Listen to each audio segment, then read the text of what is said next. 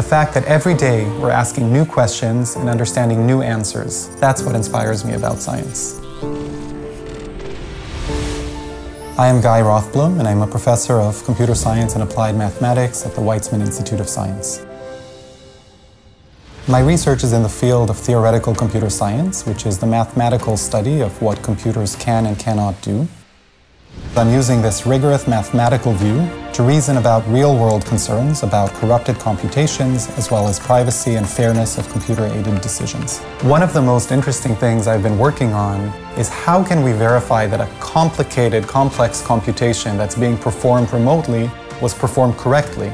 We came up with solutions for proving the correctness of general computations over the internet. Proofs are incredibly important, not just in academia and in mathematics, but also in real-world cryptographic contexts.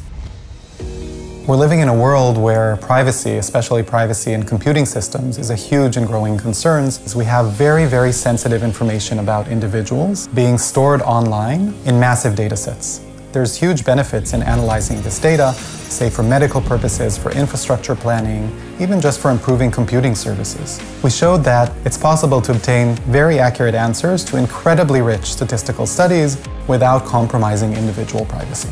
This theoretical research is finding its way to real-world systems that are being used by billions of people. It's also having an impact on governmental organizations, such as the US Census.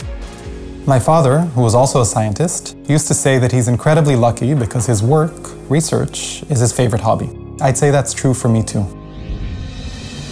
I'll spend a fair amount of time thinking, either by myself or with colleagues or with students. Most of my ideas have come to me while sitting at cafes or in libraries, and there's something about that setting that fosters creativity.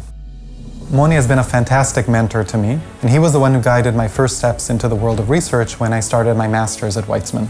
Guy is extremely optimistic, has a cheerful disposition, and is not afraid of challenges. And I believe that Guy has a similar foresight in his research. What makes Guy's work so unique is that he doesn't take the current state of the science as the final word, and is willing to dig further and come up with hidden gems there. The Blavatnik Award for young scientists is a wonderful idea because this is exactly the stage where they need a lot of encouragement. Being recognized by the Blavatnik Award for Young Scientists is an incredible honor for my research, and it's very humbling. My goal is to address all of these societal concerns about computing, and I think that this will really allow us to unlock the full potential of the computing revolution.